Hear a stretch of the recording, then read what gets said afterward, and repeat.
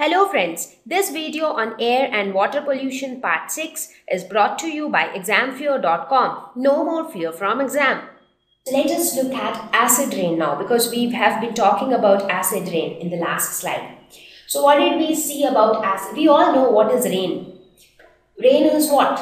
So the clouds precipitate and they fall in the form of rain. So the water droplets which fall out of the clouds, they are nothing but rain. That is what we call as rain. Now when this rain is acidic in nature, and why it is acidic in nature? Due to the presence of several acids like sulfuric acid, nitric acid, sulfurous acid. So due to the presence of these acids, the rain becomes acidic in nature, and that is when we call it acid rain. Now normal rainfall is not harmful. Rain is not harmful.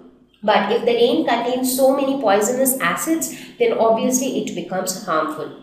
Now, how these acids are formed? As I mentioned in the previous slides, that the sulfur and nitrogen oxides, they react with tiny water droplets which might be present in the atmosphere to form sulfuric and nitric acids. So basically what happens is the sulfur dioxides gets converted to sulfuric acid or sulfurous acid. How? By mixing with the tiny water droplets which is present in the atmosphere. Similarly, the nitrogen oxides, they also react with the tiny water droplets to form nitric acids. And rain from these clouds containing these acids, so these acids remain present in the clouds. So when rain comes from these clouds, what happens? They fall as very weak acid called acid rain. So that's how the rain becomes acidic in nature due to the presence of these acids. So now when we talk about acidic nature, how do we know that the rain is acidic in nature?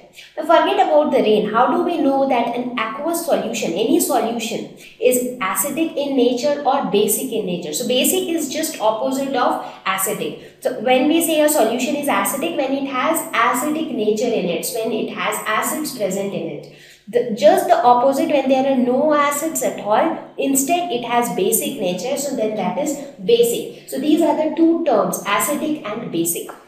Now, in order to measure or in order to specify the acidity of a solution, there is a numeric scale which is used in chemistry, and that scale is called pH. So pH denotes whether a solution is acidic or basic in nature. So the scale of pH is from 0 to 14. So that is the scale of pH. So anything which is towards 0, that is acidic. So that solution is acidic if its pH value is towards 0. And if its pH value is towards 14, then that solution is basic or alkaline. So alkaline and basic would mean the same. So that doesn't mean that only solution with pH 0 will be acidic. So any solution which is near to 0. So what is the midway between 0 and 14? That is going to be 7. So if there is a solution which has pH 7, that would mean that the solution is neutral. That is, it is neither acidic nor basic.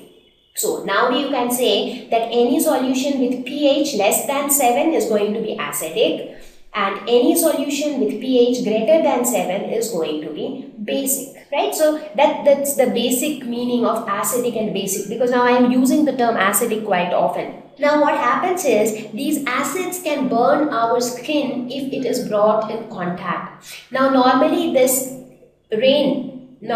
rainwater which is not polluted with acids. So the normal rain, if you look at the pH value of normal rain, so the pH will be around 5 to 6. So that will be the value of normal rain. So that is also slightly acidic, but it is quite near to neutral. So the value lies somewhere here for normal rain. But when you try to find out the pH for acid rain, so the pH is around 4. So the pH is decreasing. That means it is going more towards acidity. Now you might say that the difference is not much. Here it is 4 and here it is 5 or 6. Now it is not that the rainwater turns completely acidic. It becomes slightly acidic due to the presence of sulfuric acid and nitric acid. But even this slightly acidic rain can become harmful to us in a number of ways. So let us try to see what are the harmful effects of acid rain. It can be a threat to aquatic life.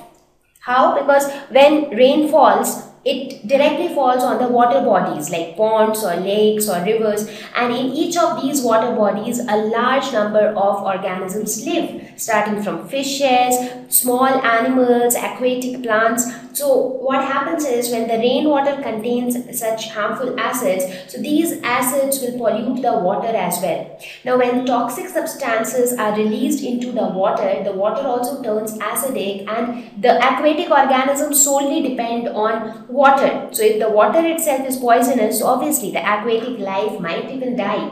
So it is a danger to the aquatic life. So that is one disadvantage.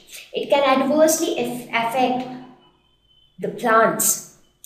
How? That's because for plant productivity or for crop productivity, we all know how much important is water.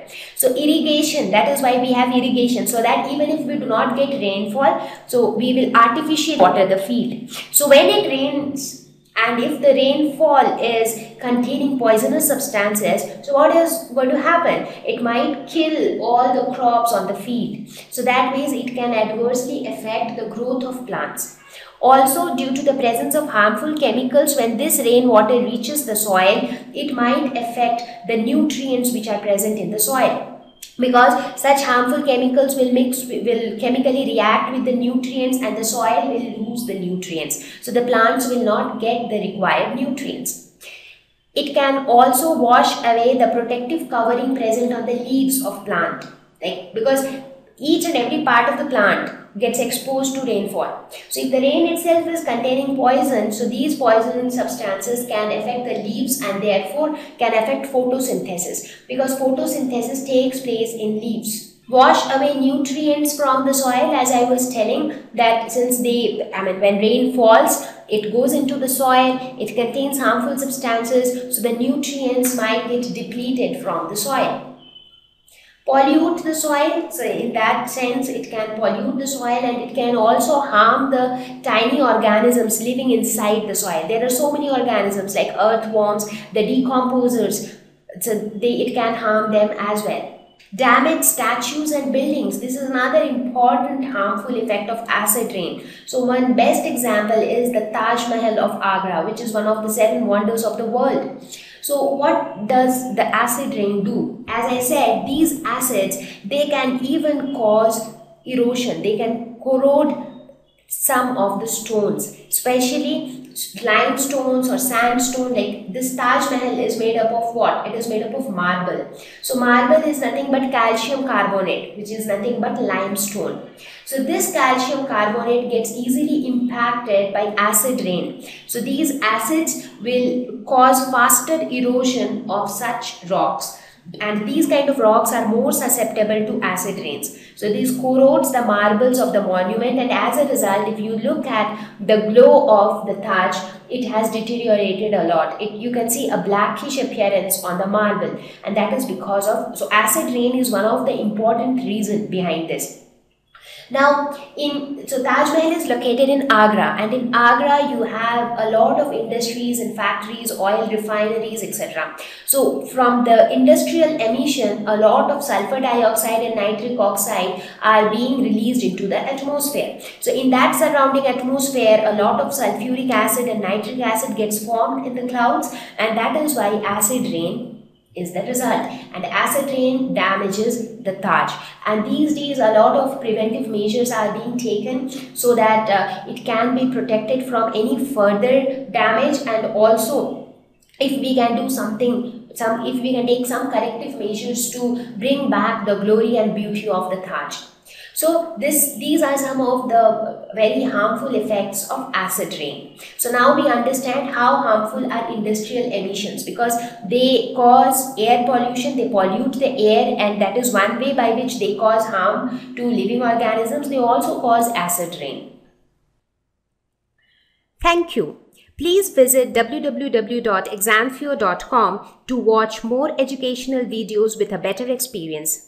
Please do not forget to like and subscribe to our YouTube channel for latest updates. Thank you once again.